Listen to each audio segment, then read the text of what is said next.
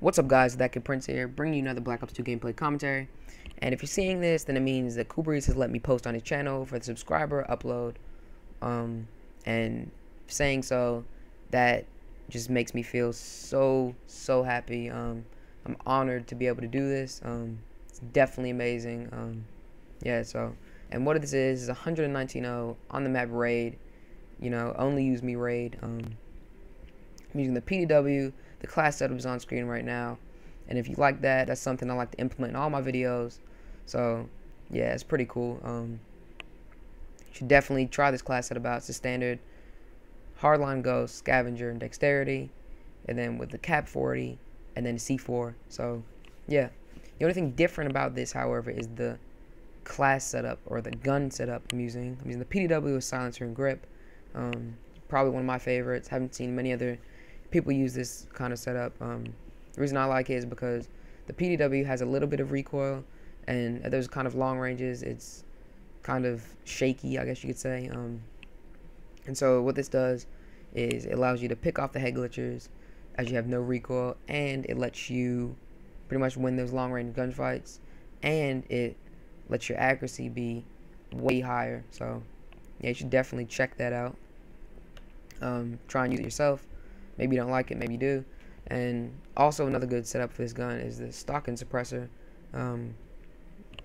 Definitely another good one. The stock allows you to weave in and out of the enemies.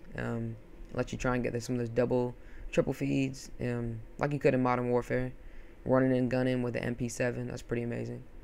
And so for the gameplay, what I'm doing right now is I'm pretty much just staying in the C spawn area, just trying to pick off the little stragglers that are trying to cap the C flag. So yeah, what I'm showing you right now is just a little how the way to kind of rush the spawn. I try and go back and forth, and right here, just that was the end of that little streak, and I'm showing you one. So in all my videos, I like to just try and break the video into like the streaks I go on. Like if I get 3 sets of Lodestar Dog Swarm, I'll show all 3 of those, and probably cut out like the first couple Lodestars because they're pretty boring to watch. Just somebody sitting a Lodestar.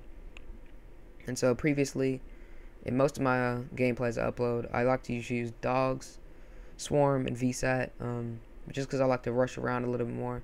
And I feel like when I'm running this score streak setup, I camp a lot.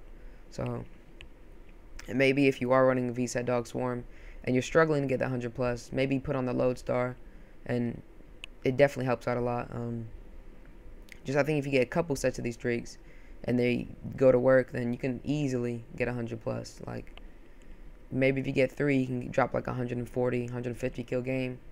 Maybe not, maybe 120 kill game, but it doesn't matter. If you're looking at 100 plus, I recommend you do that. And right here, I just got out of my Lodestar, and already I get another one. And this is a perfect example on how you can filter through your kill streaks and all this kind of stuff. And so yeah, I just wanted to show this Lodestar just because this is the one that pushes me over the boundary of getting the 100 plus, and getting me to that 119 kills. And so once again, I just want to thank Kubri's for allowing me to post on his channel. It definitely means a lot. If you enjoy this video, hopefully you can go ahead and check me out. And right here you see my dog just saved my life. The guy nearly killed me with like 30 seconds in the game and cost me the flawless. So hope you enjoy this. Remember to like and subscribe. It's been your boy, That Kid Prince, and I'm out. Peace.